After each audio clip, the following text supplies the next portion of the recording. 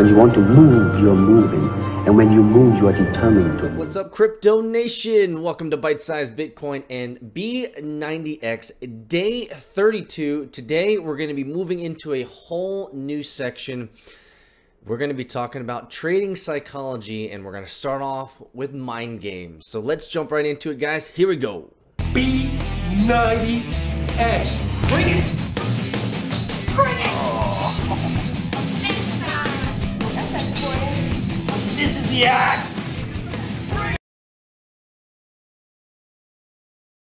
All right, so we have spent so much time over the last 31 days talking about how to create a crypto lifestyle for the first 10 days or so. And the next 20 days, we've talked about all the ideas around charting, from candlestick archetypes to support lines, resistance lines, to trending lines, to MACD and moving averages and RSI.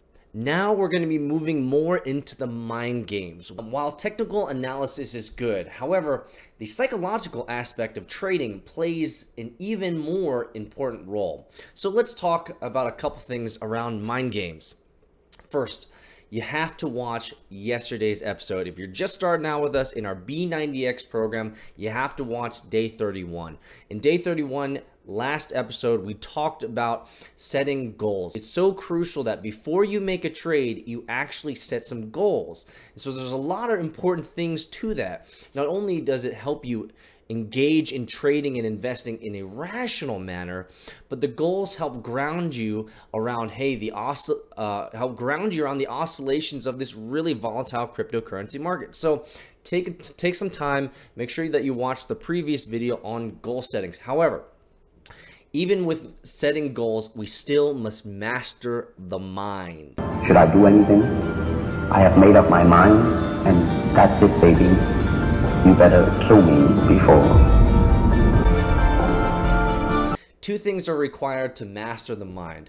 First off, it's a presence of mind, understanding your current situation, being situationally aware of your emotional context as you are moving into a trading session. And number two, having the discipline to keep a straight head about you. But before we get into that, we have to talk about the two biggest psychological factors that will affect your trading nonstop. The first is fear. Booyah, fear. You guys have probably heard fear, uncertainty, doubt, right? FOMO, fear of missing out. Yes, this is all true. But let's just look at the basics of what makes fear fear. Fear is essentially a natural reaction to what we perceive as a threat, or in cryptocurrency investing, what we perceive as a threat to our money-making potential. So how do we overcome our fears? Well, the best way to overcome our fears when it comes to moving into a trading session or any type of fear in the cryptocurrency market is to qualify what that fear is. So qualifying the fear helps. What are you afraid of? And number two, why are you afraid of it? What makes you specifically afraid of this particular trade or exiting out of the market or seeing a lot of bloody red on the charts? What are you afraid of? Think on that. Meditate on that. Is it because you're playing with your bread money when you know you shouldn't be playing with your bread money? Come on, guys. You know you shouldn't be playing with your bread money. It could be one of those. Did you invest too much? Did you overbuy? Did you risk a little bit of your bonus? There's a lot of reasons why we have fear, and often fear comes from poor decision making previously. So if you set goals before you invest, you have less of a chance to get caught up in that fear. And so in summary, we want to consider your fears. Consider your fears, and considering those fears allows you to understand how you may instinctively react to that certain stimuli, right? After you've taken some time to qualify your fears, you can then isolate and identify those feelings during a trading session and focus on moving past that emotion. It really takes a lot of practice. And I don't want you to become mechanical when you're going through trading sessions, but I want you to be cognizant of how your emotions play into making decisions when you're about to click that mouse to buy or sell. Okay? And it really takes practice. So next time you go through a trading session, I would like for you to be a little bit extra cognizant of how your emotions are playing on your decision-making process. And if you'd like, I'd love for you to leave a comment below in the Bitcoin pub on this thread and let us know what you learned. So let's go on to the second biggest psychological emotion. It's greed. Greed, greed, greed. Greed really is your worst enemy. And it really, greed essentially does is it causes you to hang on. And it's really not easy to overcome this emotion. I think that we as humans instinctively always want to try to do better and just get a little bit more.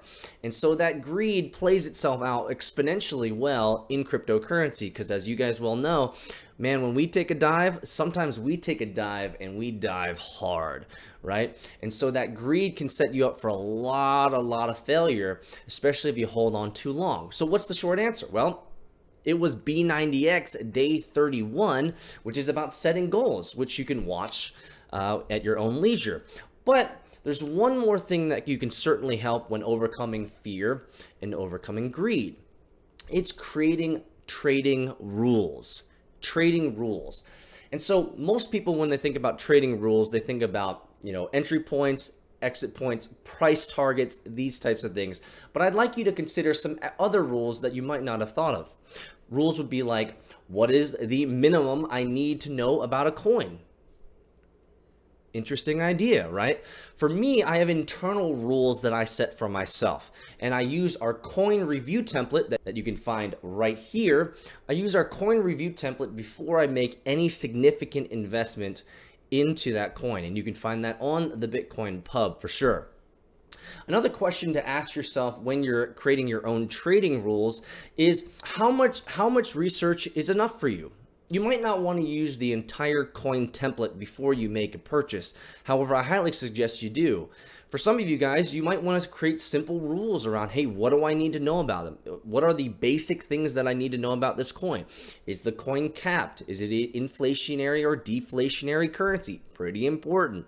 How's the starting team? What's the problem they're trying to solve? These types of things are really important for you, at least internally, to set.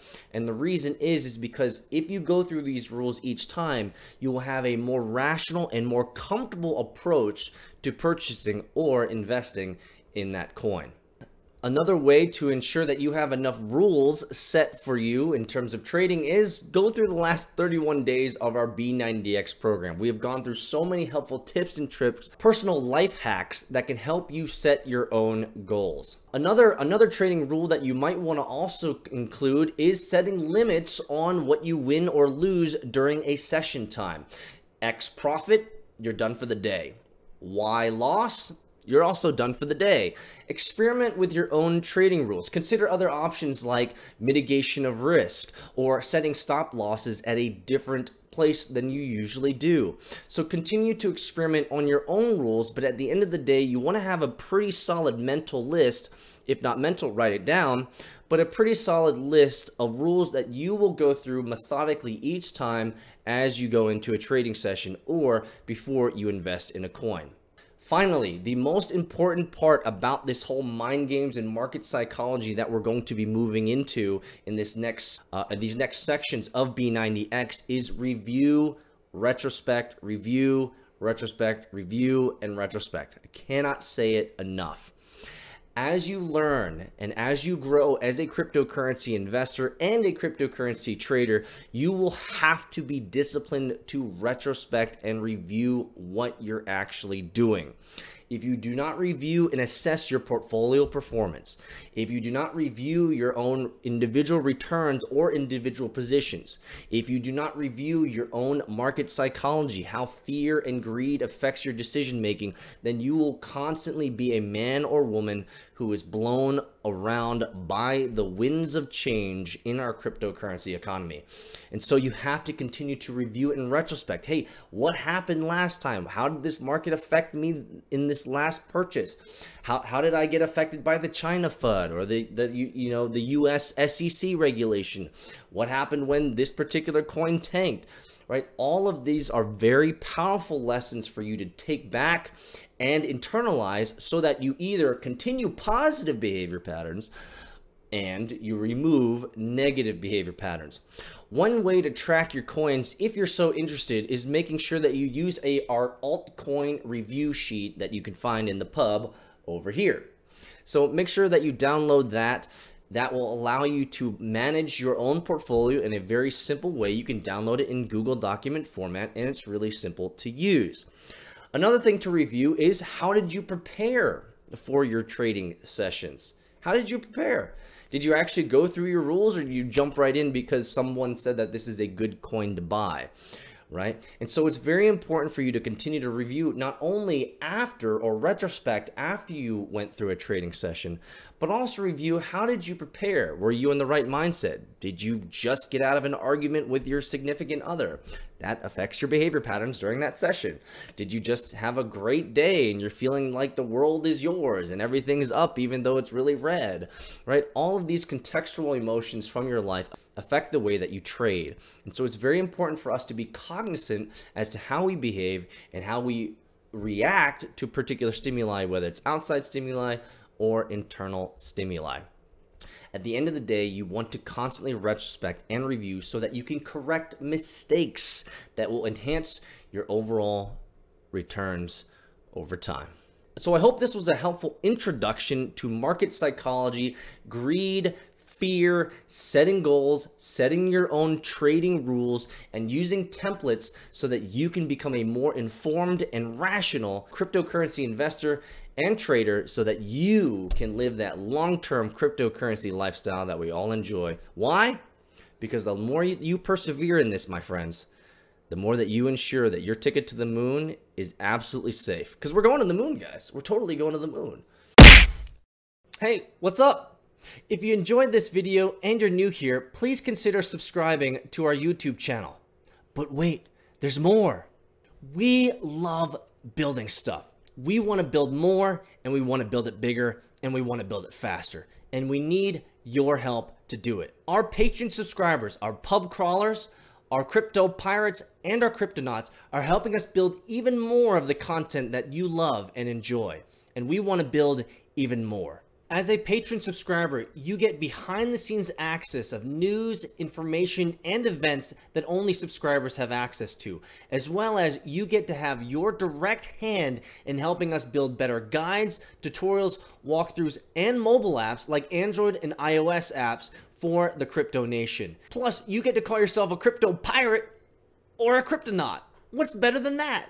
If you're interested in helping us build this spaceship, I'd love for you to consider becoming a Patreon subscriber at patreon.com/pub. You can click this link over here to find out more information on that. Thanks so much again for watching this video, and I hope to see you guys either on the spaceship or in the Bitcoin pub. Thanks again, guys. We are going to the moon.